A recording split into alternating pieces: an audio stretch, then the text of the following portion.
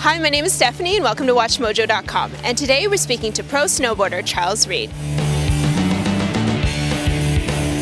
How did you get into snowboarding? I mean, I was skiing back in the day. I was maybe 5 years old, and my parents bought me a snowboard for Christmas, and this is how I started with my brother Simon, and so we started snowboarding. What is your area of specialty in snowboarding? I'm trying to do everything. I started doing rail for a long time, then I got into jump.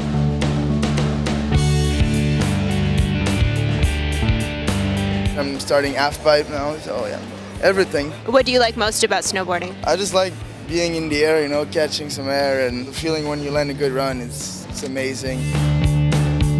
What do you do to train during the off-season? I do a bit of gym, but I don't really like it, but I'm doing it because I need to do it. I do a lot of dirt biking. Fishing too is good for my wrist.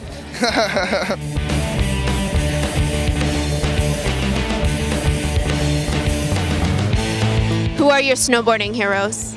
Bang's been my hero for my whole life. There's a lot of riders that pushing the sport. You got to take an idea from everyone, you know. How do you keep your passion for snowboarding alive since you've been doing it for so many years? Just trying to keep it in my head that I started that just for fun, and I'm still doing it just for fun, and not putting so much pressure on myself. Thank you so much. Yeah, thank you.